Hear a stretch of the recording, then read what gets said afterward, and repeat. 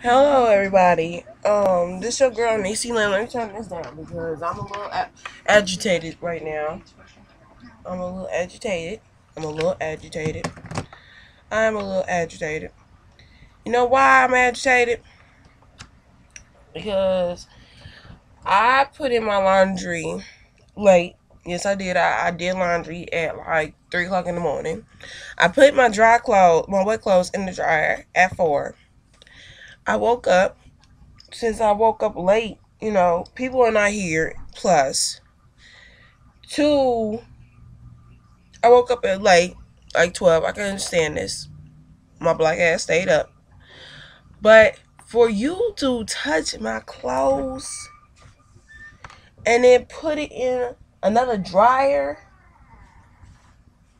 and you have wet, nasty clothes in the dryer that I had my clothes in, I was tempted to throw your shit in the trash.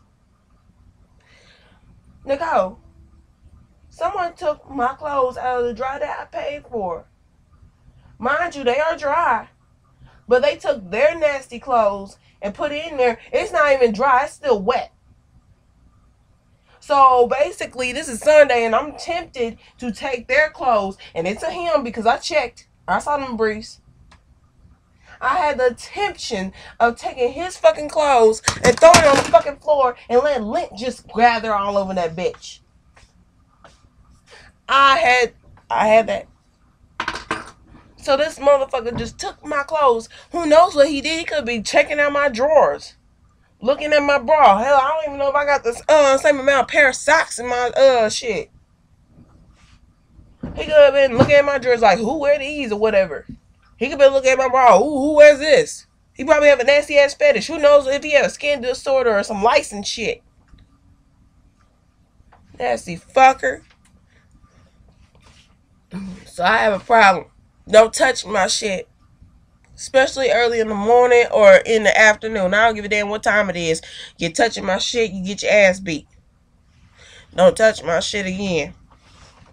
And for that nasty fucker, I'm gonna fire you because I looked at your clothes.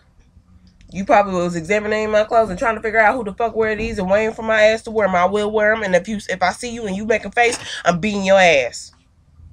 Because I saw your clothes and I know what the fuck you wear now.